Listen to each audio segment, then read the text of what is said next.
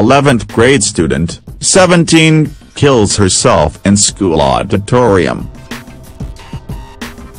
A high school student has taken her own life by shooting herself in her school's auditorium after asking to be excused from class to go to the bathroom.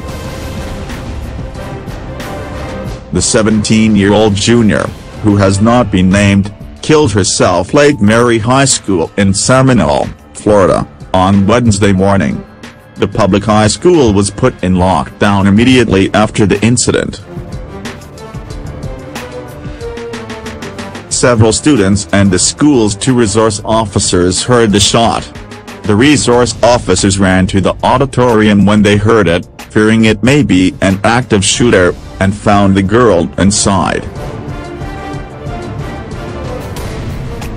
They and a school nurse tried to render air to her, but she was pronounced dead. The girl was alone when she committed suicide in what police described as an isolated area in the auditorium building. Some students were nearby in drama classes, but no one saw her shoot herself. It remains unclear why she took her own life. The Seminole County Sheriff's Office has not yet indicated a motive.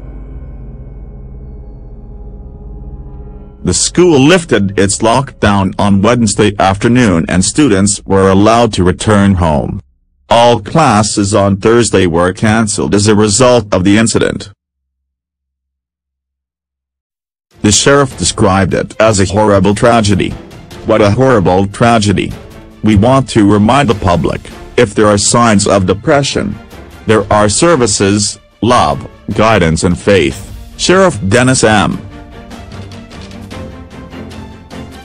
For confidential help, contact the National Suicide Prevention Hotline on 1-800-273-8255 or visit their website here.